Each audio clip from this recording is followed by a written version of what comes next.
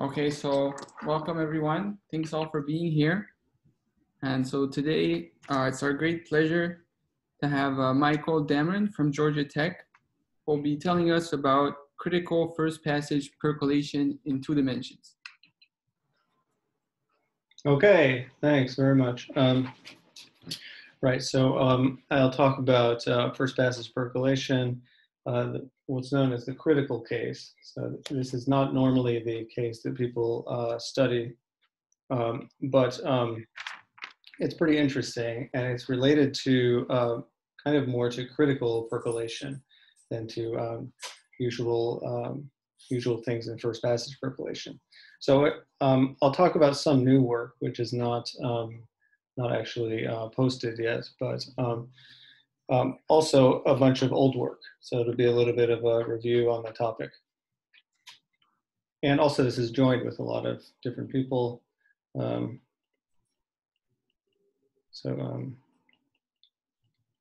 I'll mention them throughout the talk. Okay, so let's start with the usual setup for first passage percolation. We'll look on Z2 here. Normally people study on ZD or other graphs, but we'll restrict to 2 dimensions. And so here's my picture of 2 dimensions.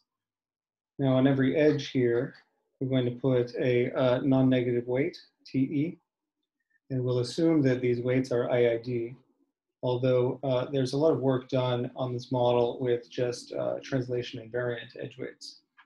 You can get a lot of strange behavior. Okay, so those are our edge weights. And now if we take any path, can't really draw. So here's a path gamma. There's no restriction on the paths. They can move in any direction. Then we define the passage time of the path gamma just to be the sum of the edge weights for the edges in gamma. So that's the amount of time it takes me to traverse the entire path. And then between vertices x and y, we want to get from x to y in the minimal possible time. So we define txy to be the infimum overall gamma going from x to y of the passage time of gamma. And just for some notation that we'll use quite a bit, we'll write f for the distribution function of one of the edge weights, of TE. Okay, so the way we define T here has some pretty basic properties. So first, it's a pseudometric.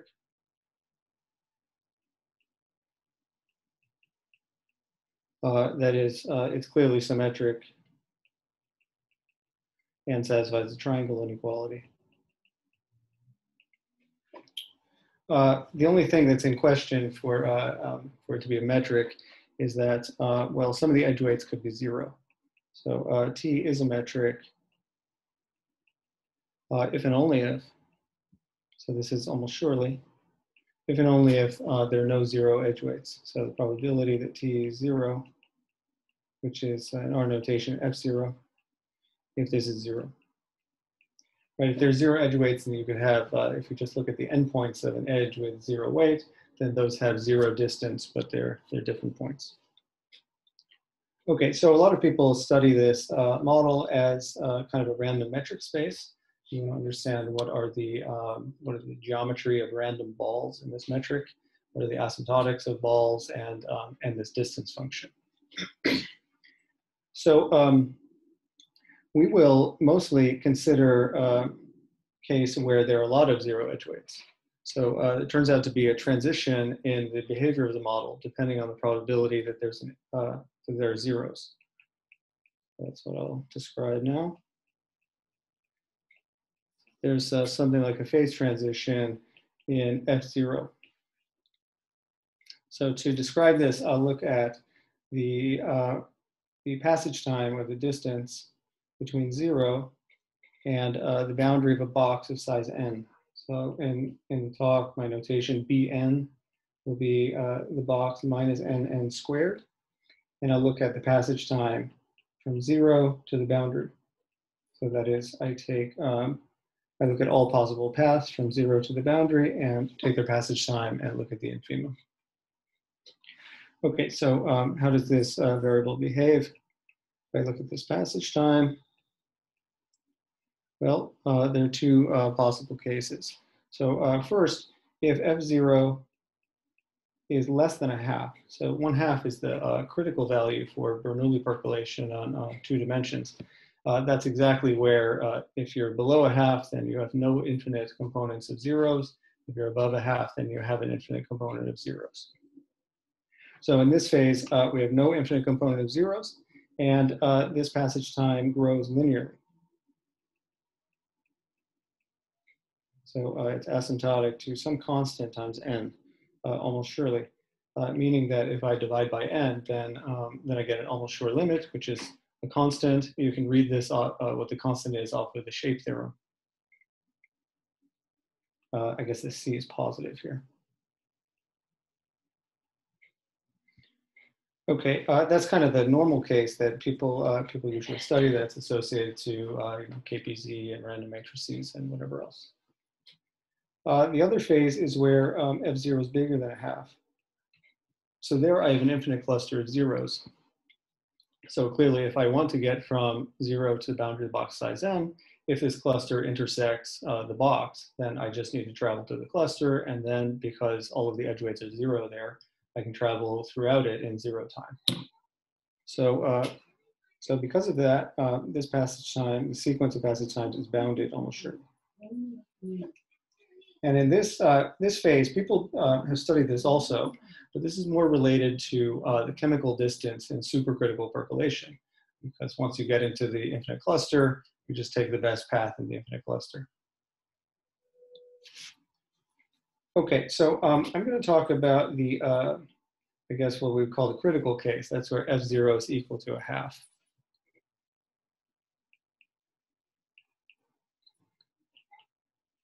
So,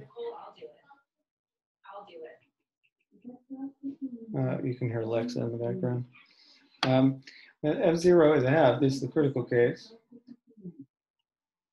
Okay, in this case, first question we want to understand is how does this sequence grow? T0 boundary Bn. What is the growth rate? So this question is more difficult than in the other cases. And the answer will really depend on the distribution. So I'll give you some history here. So the first result I'll mention was by Keston in the 80s. So this result is actually for general dimensions. So if you're in dimension bigger than 2, then the critical value is going to change. It'll be PC for bond percolation there. There's no exact formula, but you know, as D increases, it goes to 0. But anyway, you have to change this value of F0. So here, the result is that the passage time divided by n converges to 0 almost surely.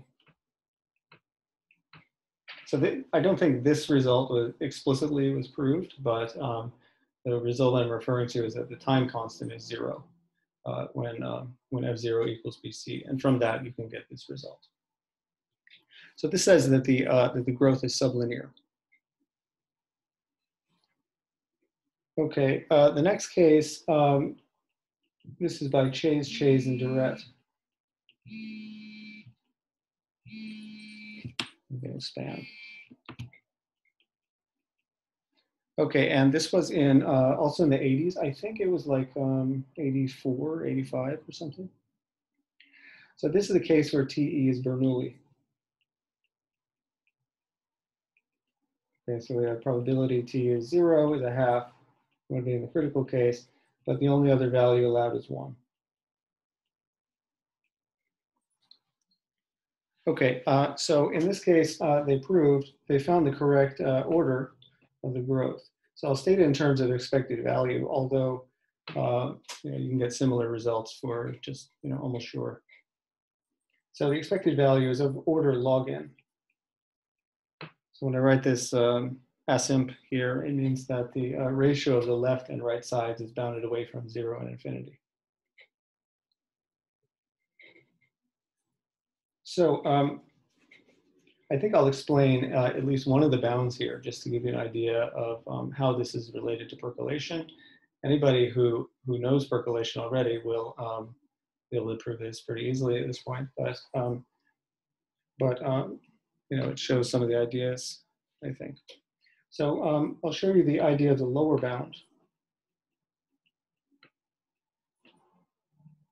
The upper bound is similar, but a little bit more complicated. Okay, so I'll draw it down here.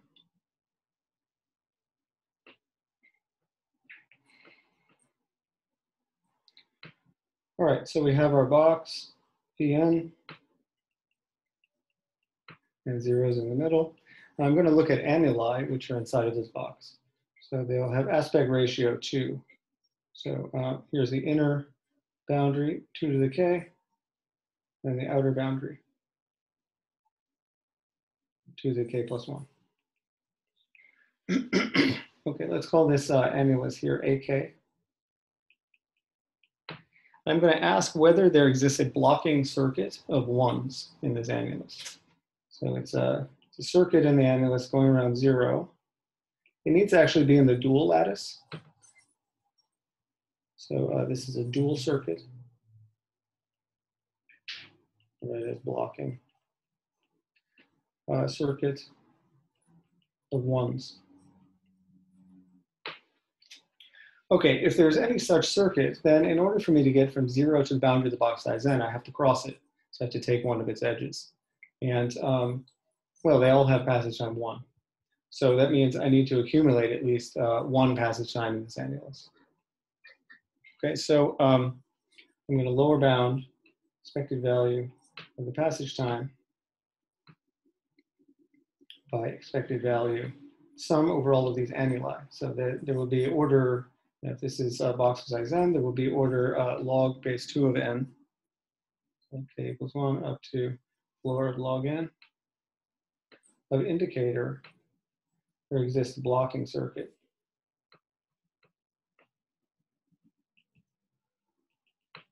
In AK. Okay, well, there's a famous theorem in 2D critical percolation called the Russo-Seymour-Wells theorem, and it states that the probability of having macroscopic connections like this, macroscopic paths, is bounded away from 0 and 1. The usual statement is that if you take a rectangle, which is n by 2n, then the probability that there is a path of all 1s crossing in the long direction is bounded away from 0 and 1. Now you can use that with the FKG inequality to get that the probability of having such a circuit is bounded away from 0. So I would say this is mostly by Russo-Seymour-Wells theorem. The probability here is bounded away from 0. We have log n many terms, so we get C log n for the lower bound. Now for the upper bound, you have to control more circuits than this. You can actually write the passage time from 0 to the boundary of the box size n as equal to the maximal number of disjoint blocking circuits around 0. And then control how many of those intersect different annuli. The expected number of those that intersects any one of these annuli is bounded above by a constant. Okay, so this is the Bernoulli case. And actually, even more than this, there was a result by Keston and Zhang. I think the paper was in '96. And they looked at the distributional properties. So they proved a central limit theorem.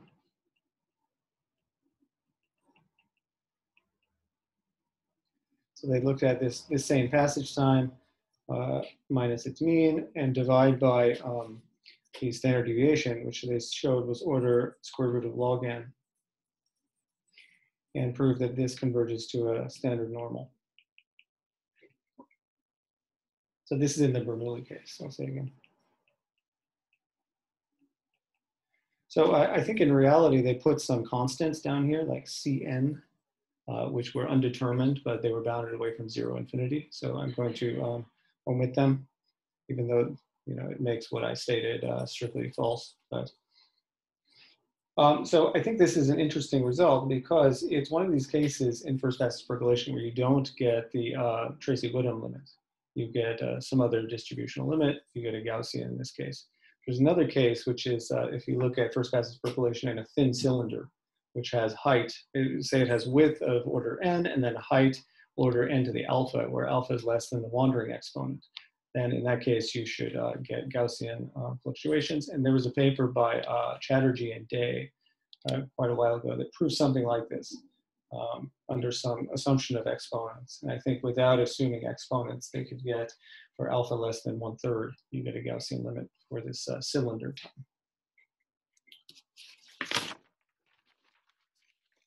Okay, so that's quite a bit of information about the Bernoulli case. Now, you can ask, we know that the passage time grows like log. How about the constant in front? Can you actually get the constant? Well, it turns out that there was a paper by Yao in 2018. So for this paper, he found the exact constant, but you have to change the model a little bit. You have to go on the triangular lattice. So because they need to use a bunch of results from critical percolation on triangular lattice. So here we put the weights on the vertices instead of the edges, but then other than that, the model is the same. So he showed that the limit n goes to infinity of the passage time divided by log n is equal to the following strange number, 1/2 square root of 3 pi, almost surely. So the argument for this is has two parts. The first part is to say that, well, as I mentioned before, this passage time can be written exactly as the maximum number of disjoint blocking circuits around the origin. He has some color switching argument that shows that this variable has the same distribution as the number of cluster boundaries around that go around the origin. And this actually has a scaling limit, which is related to the CLE, the conformal loop ensemble. And it turns out that Sheffield and Werner, I think, computed the moment generating function for the conformal radius, I think log of conformal radius of the these cluster boundaries around the origin. So you can explicitly get the constant out of that, that result. Okay, so then there was a work by me, Jack Hanson, and Y.K. Lam. This was a year ago. So here we considered general distributions, and still on the triangular lattice.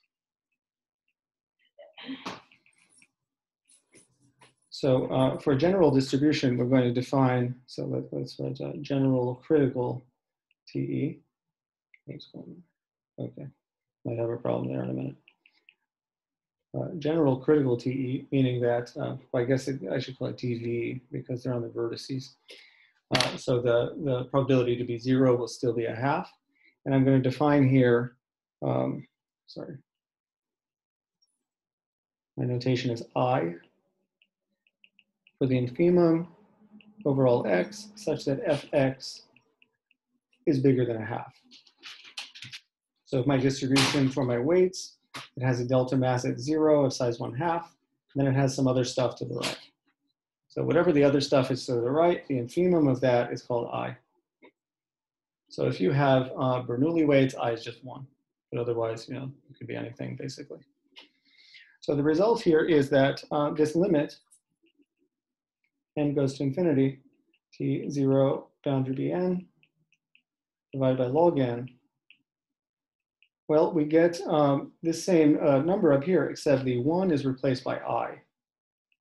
So it's equal to I divided by 2√3 pi, almost surely. So we call this a version of universality because it doesn't matter what critical distribution you take, as long as it has the same value of I, then you get the same limit here. This limit here, I would call the time constant for the model, although strictly speaking, the time constant is actually 0. But that doesn't really give you any information. So, so I would call this the time constant. So this is the only case where you can explicitly solve for this first order behavior or the time constant. Do you have any assumptions on the TV distribution? No, so for this result, you just, for this time constant, you don't need any moments or anything like that. If you want to know things about the growth of the expectation or the variance or something, then you need some moment assumptions. What about continuity, some density or atomic? Does it matter? No, no, it just needs to have delta mass at 0 of 1/2, and that's it. Thank you. Yeah, so as you probably know, finding the time constant in the usual first passage percolation case is basically hopeless. I mean, I wouldn't even really consider it a problem because I think it's just impossible. But okay, so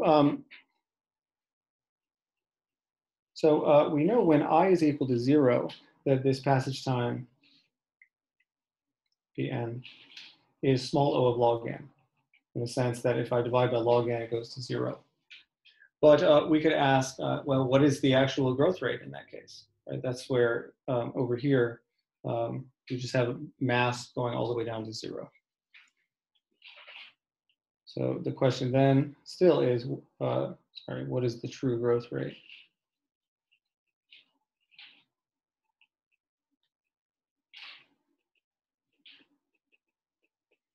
Okay, so there's an interesting result from the 90s by Zhang.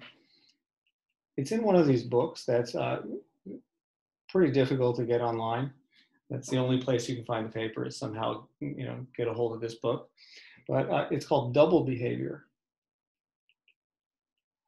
I think it was in like a Festschrift or something. Double Behavior. Okay, so to define this, or to state this result, we're going to look at what he calls the passage time to infinity. So we're going to define this. So rho, I'll use this variable quite a bit. So this is the limit as n goes to infinity of the passage time without normalizing at all. Just the limit of the passage time to the boundary of the box of size n.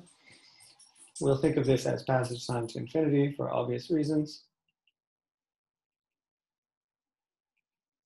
Okay, and there's actually a different representation of this, which I like a little bit more. It's the infimum of T gamma for all gamma which are infinite, self-avoiding,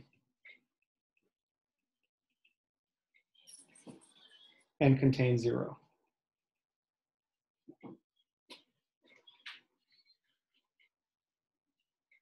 Okay, so we know, based on what I said up there, if I is positive, so in particular if you have Bernoulli, then rho is equal to infinity. Actually, it's true almost surely.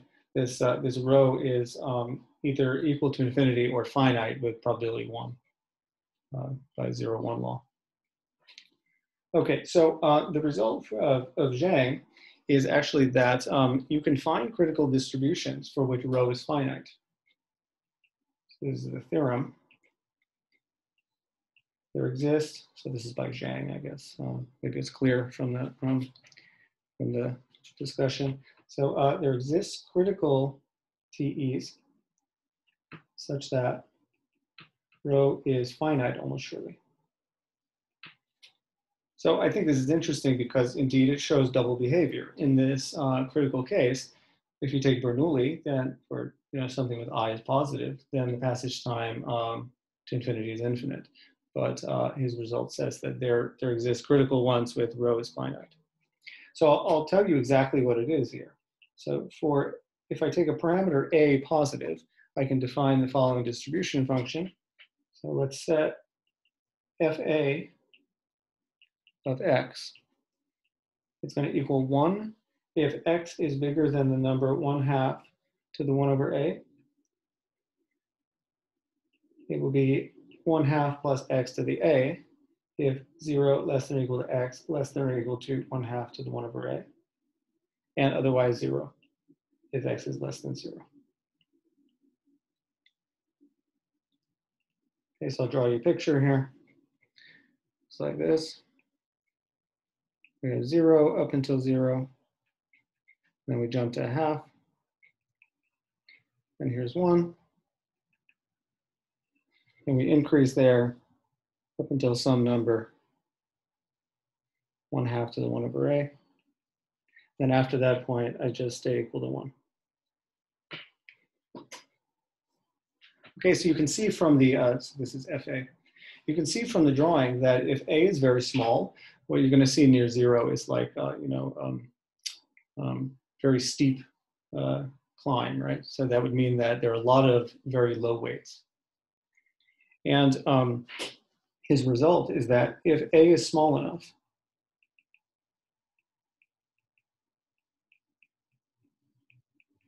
then rho is finite almost surely.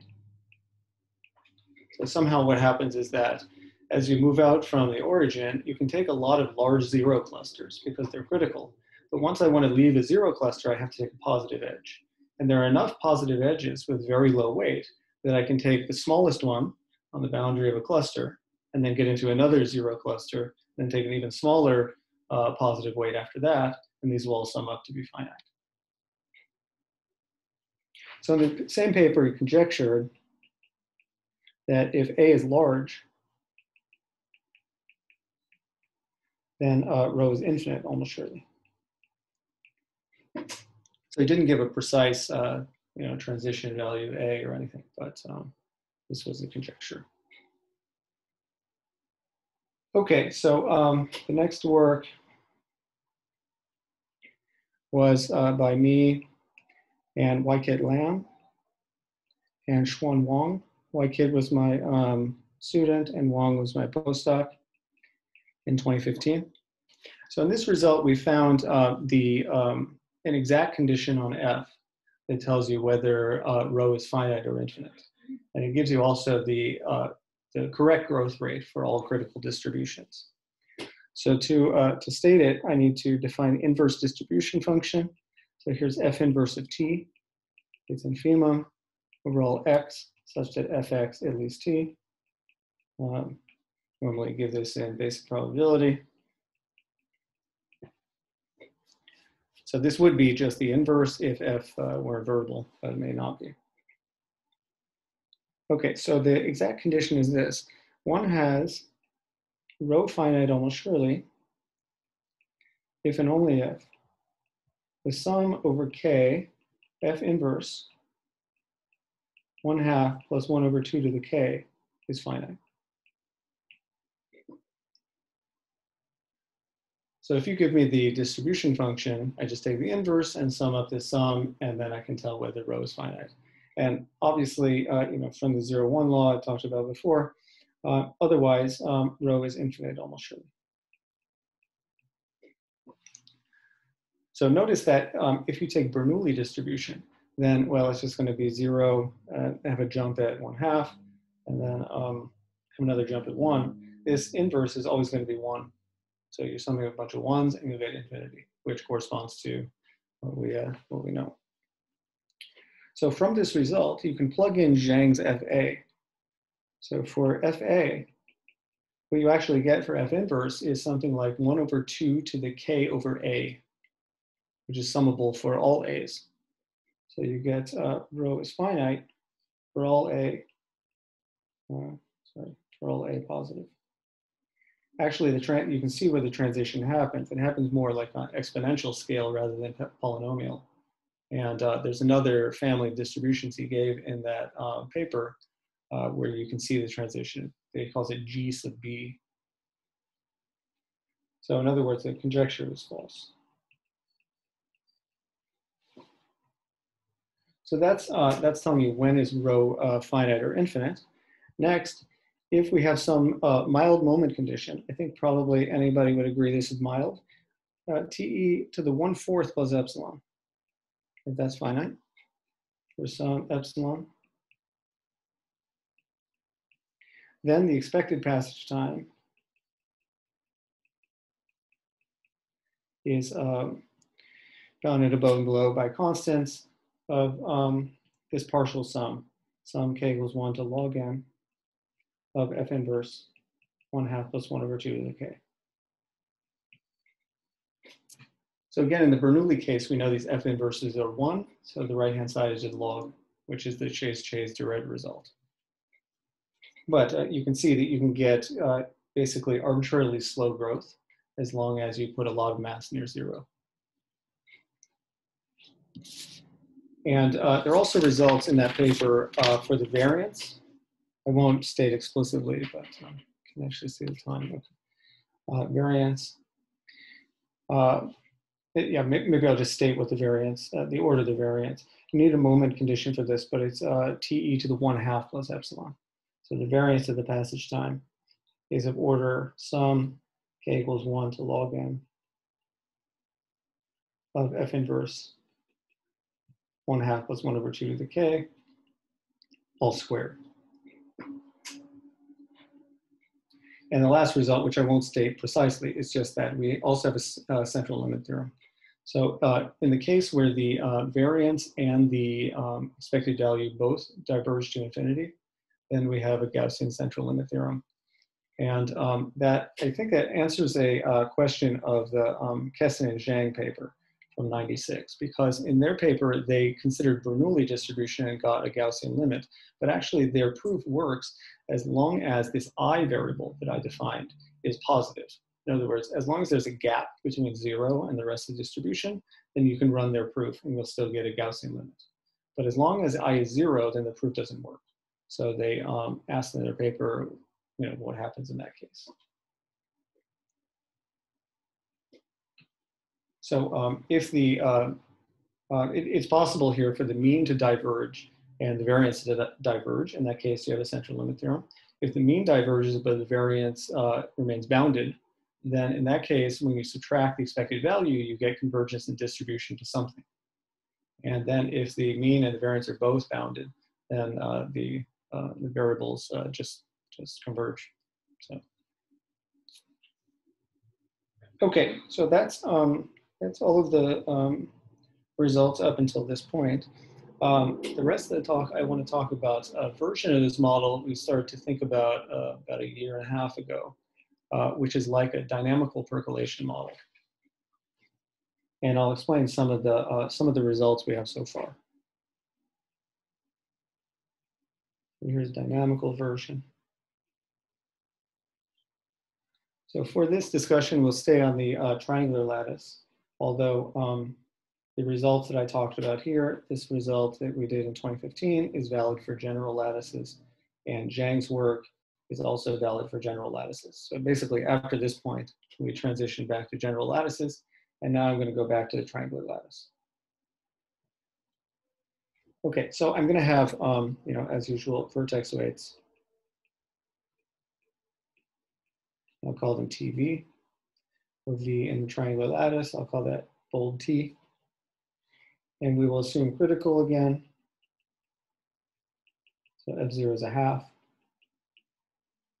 Okay, so just like in dynamical percolation, we're going to assign to every vertex a rate 1 Poisson process. And when it increments, then we're going to resample the weight. So we resample each weight independently at rate 1. So that gives us a family of configurations, which I will denote by TV, T, or all T positive. So I guess this notation is sort of terrible that I have T appearing in 2 places, but the TVs will be the vertex weights, and then this T inside of here is like time. Okay, and last we're going to set rho sub T to be that variable rho, the passage time to infinity, in the configuration TV sub T. So rho at time T, basically. And because we'll use this F inverse 1/2 plus 1 over 2 to the K tons of times, we're going to give some notation for it. So AK is going to be F inverse 1/2 plus 1 over 2 to the K. So in this notation, rho is finite almost surely, if and only if the sum of the AKs is finite. Okay, so this process is set up so that at every time we have the same distribution for the configurations. So let's say that I assume that I have a distribution where the AKs are summable. Then for any given time, the passage time to infinity is finite. So the rho t is finite for any fixed t. But as you do in this type of model, you would like to ask whether you can have some exceptional times. So that is random times t for which rho t has the opposite behavior. So rho t may be infinite for those random times.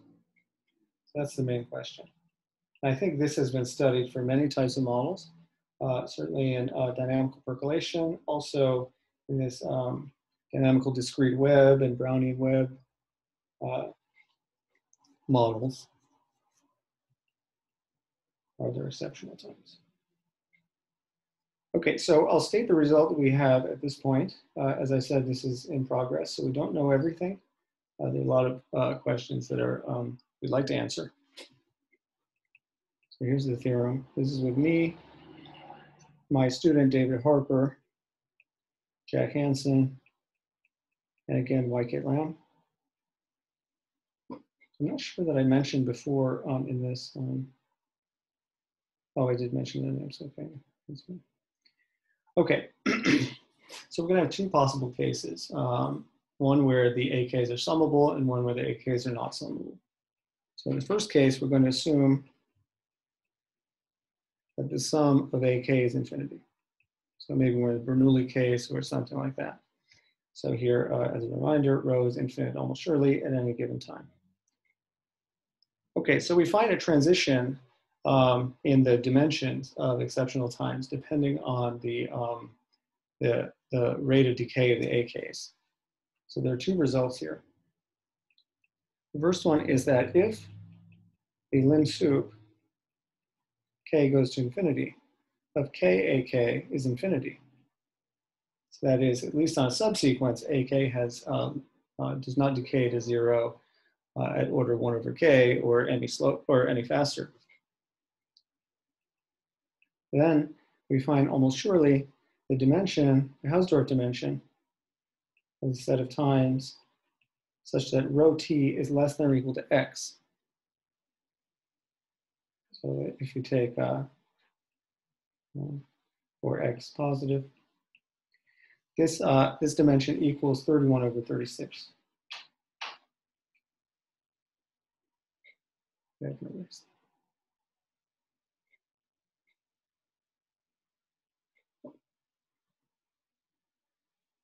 So the Hausdorff dimension of exceptional times in this case is 31 over 36.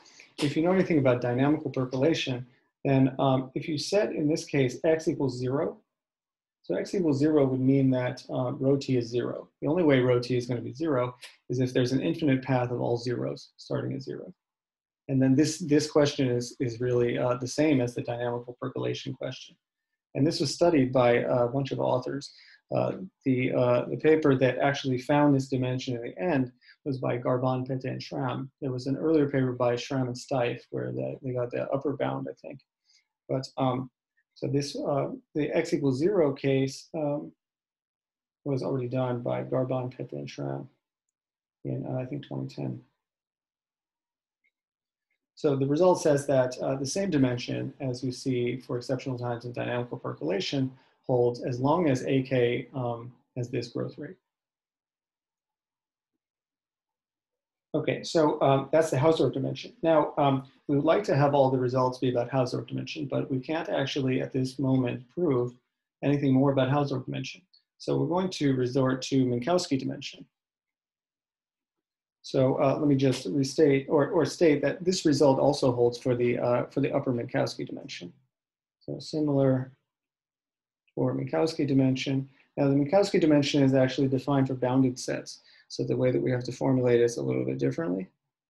So if we take probability that the upper Minkowski dimension of the set of times in an interval, just to make it bounded, less than or equal to x. Probability that this dimension is equal to 31 over 36 converges to 1 as t goes to infinity. Now it's possible that if you just take a bounded interval, then in that interval of time, all the edge weights or all the vertex weights near 0 are super large. They're bigger than 1 million. And they just stay that way, you know, in the whole interval. So this set could be empty. But, you know, as you take capital T to be larger and larger, this set will eventually be non-empty. Okay, so that's the first result. What happens when this lim sup is not infinity? Well,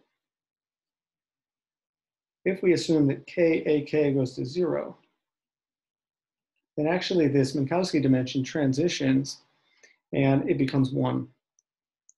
So the probability that the upper Minkowski dimension of the set of t and 0t, such that rho t less than or equal to x, probability that this equals 1 converges to 1 as t goes to infinity.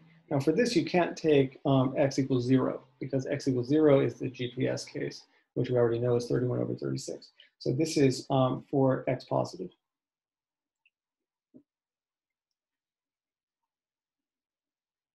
Okay, so these are the results in the case where AK is not summable. So the other side is where we assume that the sum of AK is finite.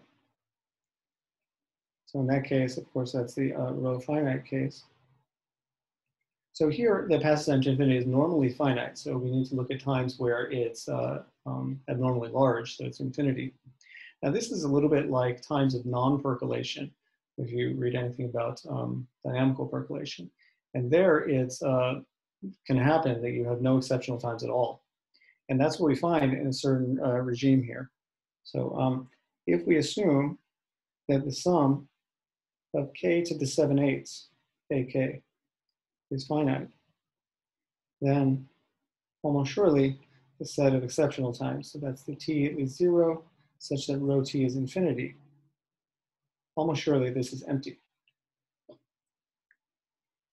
Now the 7/8 is definitely not the right the right answer. I mean, it shouldn't be the right condition. It's just that this is what our proof gives. And we've been trying for a while to decrease this exponent, but haven't been able to. I don't know if you take an AK such that the sum is finite, but maybe AK is of order 1 over n log squared n or something like that. Maybe in that case, you can produce exceptional times. We haven't been able to do so far, but I guess my feeling is that if there is a boundary between their existing exceptional times and not, it should be somewhere along that order, like 1 over n log to a power n or something like that. Okay, so just to kind of summarize the results here in a little picture. So here on the right-hand side, we have that the sum of AK is infinite. On the left side, sum of AK is finite. Now, when sum of AK is infinite, we have a transition here where we have dimension 31 over 36 on the right, dimension 1 on the left. Over here, KAK is going to infinity. And over here, KAK goes to 0. Now, on the left-hand side, the condition K 7/8 AK, if this is finite, then we get empty. And in this region here, we don't know what's going on.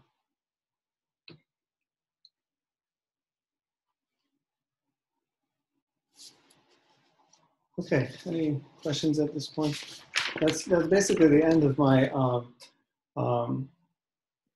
presentation of the material. I can talk a little bit about the proof of one of these things.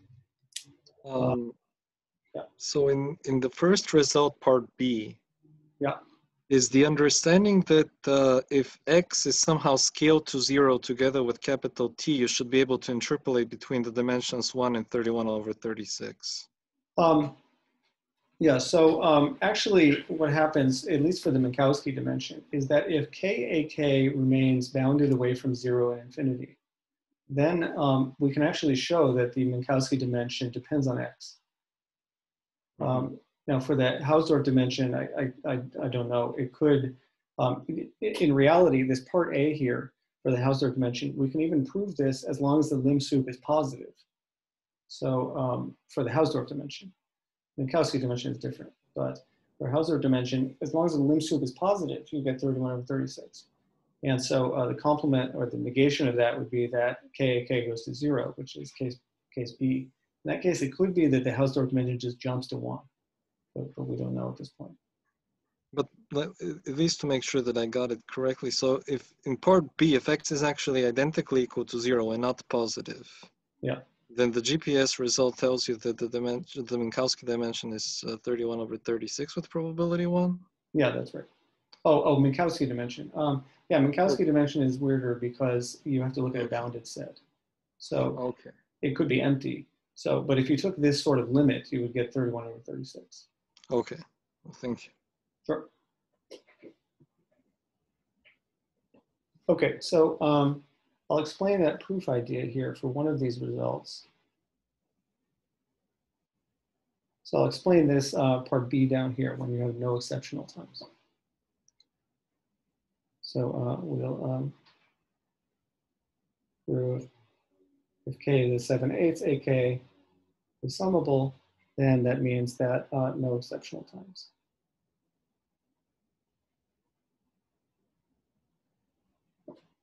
Okay, so we're going to use a fact here, which is pretty easy to prove and quite believable, I think. So if you have an event an, and it depends on vertex weights, what is going on? Okay. Vertex weights in a box of size 2 to the n. And suppose that this event has incredibly low probability. So, and probability an is bounded by, say, e to the minus 100n. Well, because it's so unlikely that it actually never happens, not at any time. So from this, you have the sum over n of the probability that an occurs in the configuration at time t, where some t, 0, 1, is actually summable. Basically, you just have to like take a very fine lattice of points between 0 and 1 and use a union bound and make sure that you don't have any flips between those points. And so from this, Borel-Cantelli would tell you that for all t, if n is large, an does not occur.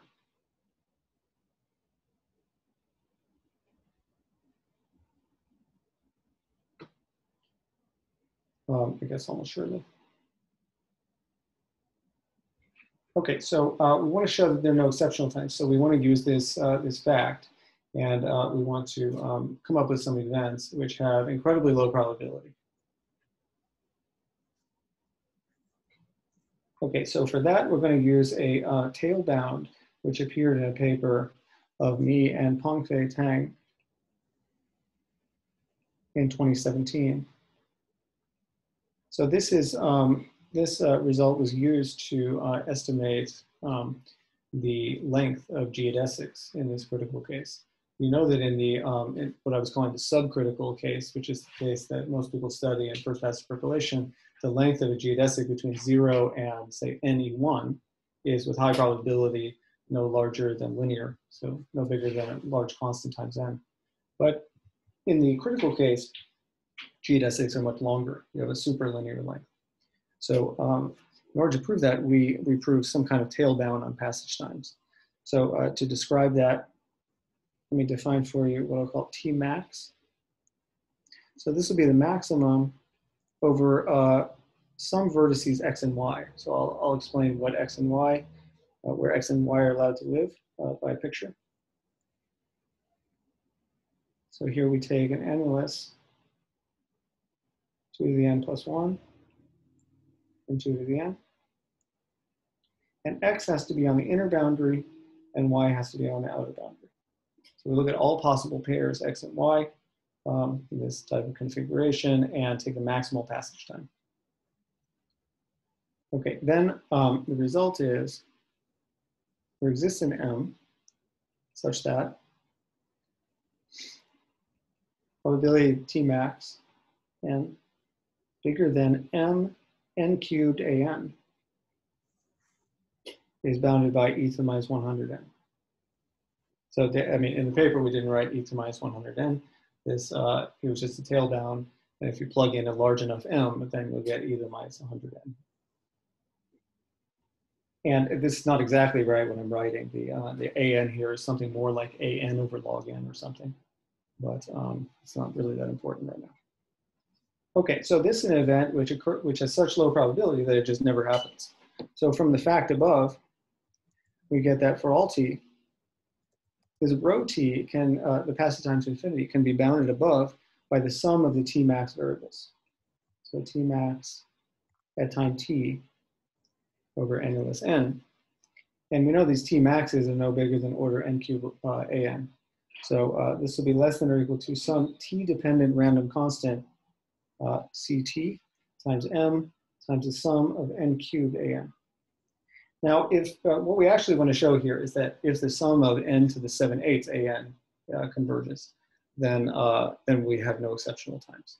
But this argument here shows that if we assume that something stronger, if the sum of n cubed an is finite, then you can basically plug in the tail bound from before into this fact, and you'll get that rho t is finite for all times.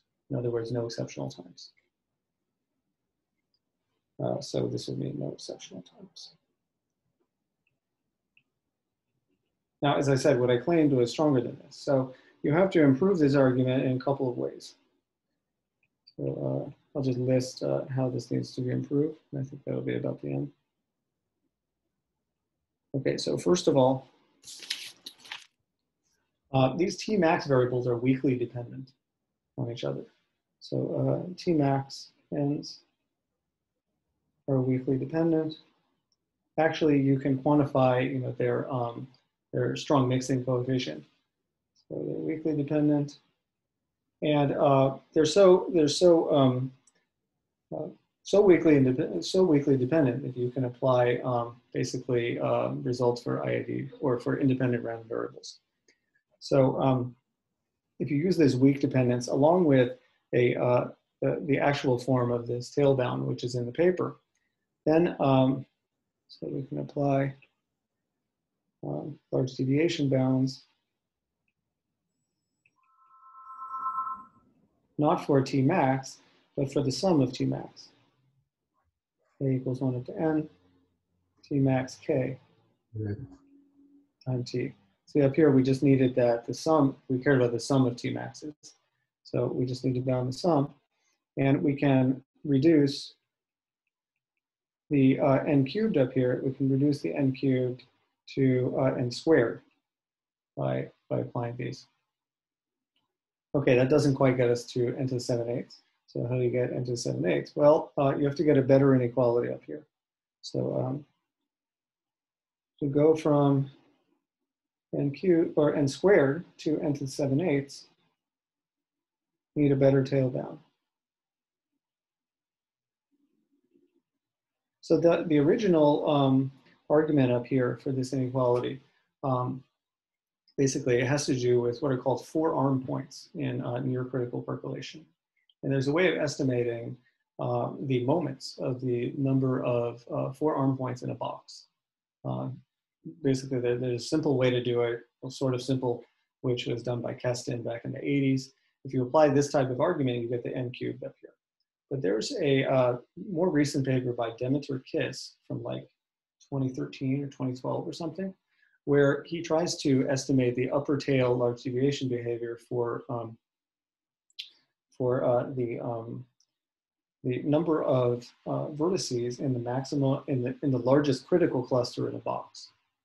And to do this, you need to give upper bounds on all the moments of the number of vertices inside the largest critical cluster in a box. So when you take like the 7th moment or something, then you're basically summing over all 7 tuples of points of the probability that they're all in the largest cluster in the box. And depending on where these points are in relation to each other, you can actually improve the Keston argument. It gets quite complicated, but he was able to show that the correct exponent for the, if you look at the probability that the largest cluster in a box is bigger than n squared times n to the 91 over 48, which is the correct order, times lambda, is bounded above by e to the minus lambda to something like 91 over 40, 91 over 5, some ridiculously large number, like near 20 or something. Anyway, if you use this argument to try to improve the T max inequality, you can reduce this n cubed down to n to the 15/8, I think.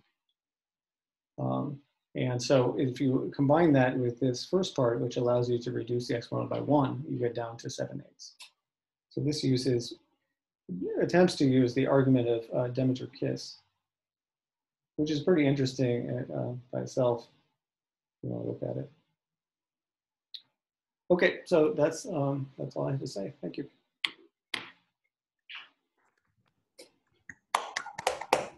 Michael? And are there any questions? I have a question. I think you mentioned, the only time you mentioned anything about higher dimensions was in the beginning. I think you mentioned something, maybe a result of Keston's. I was wondering what, I don't even remember what that result was, but is there anything at all that one either knows or suspects happens differently for the critical case in very high dimensions? Yeah, so up until recently, I think there wasn't really any work on this, but there is work that is coming out sometime soon by Luigi Addario-Berri and Jack Hanson. If you're in the, if you're above the critical dimension, so I think you need, whatever the base expansion to work or whatever, then they can find the correct growth rate in the Bernoulli case.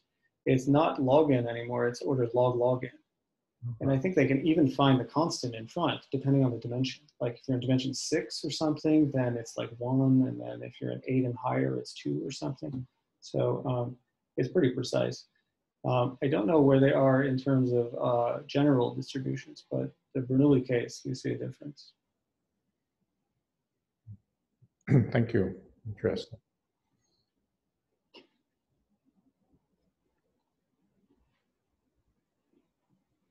Other questions?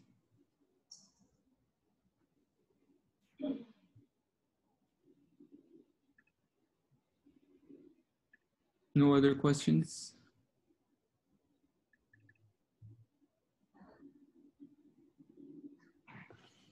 Okay, I guess we'll thank Michael again for his great talk. Thanks very much.